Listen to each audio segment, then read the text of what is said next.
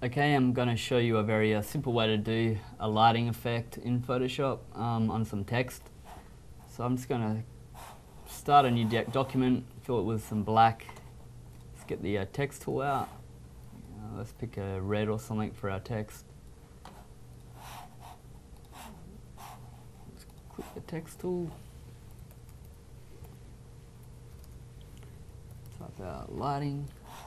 I'm just going to bring that, make it a little bit bigger. Okay, so we've got our text there. Now what we want to do is, I'm going to try and make it so it looks like some light is hitting it from this angle.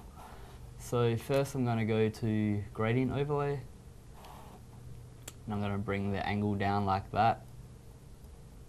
Maybe probably one around 45 degrees. Let's just type that in like that.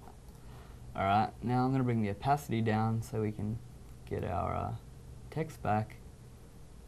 And we have a nice bit of a gradient going across, make it a little bit more dramatic.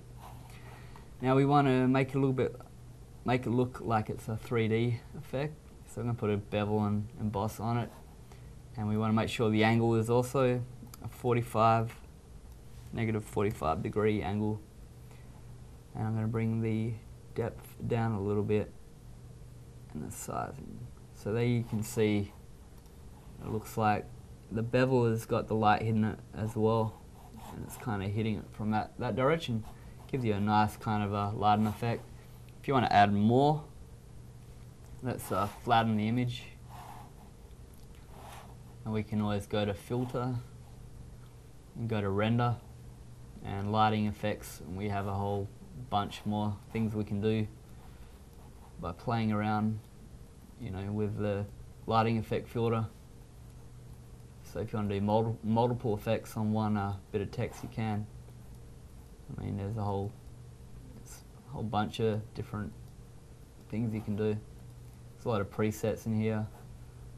That's a pretty cool one there.